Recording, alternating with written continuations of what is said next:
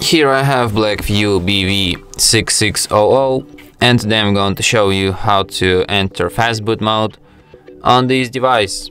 So firstly you have to turn off your Blackview, and after it turns off completely you have to hold down combination of keys, power key plus volume up, at the same time for a couple of seconds, just like this.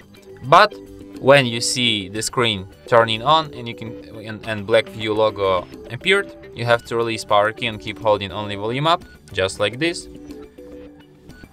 Then the menu will appear. Here in this menu you have to use volume keys to navigate and power key to select, and select the third option, enter Fastboot. And that's how you can enter Fastboot mode. So here in the Fastboot mode you can use volume keys to navigate and power key to select, just like in the previous menu.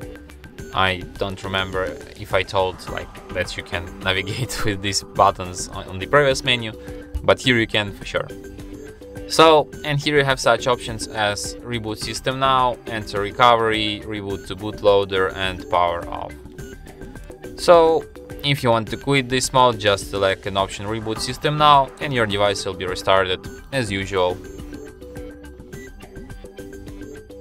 And that's it. Thanks for watching. If you find this tutorial useful, don't forget to hit that like button and subscribe to our channel.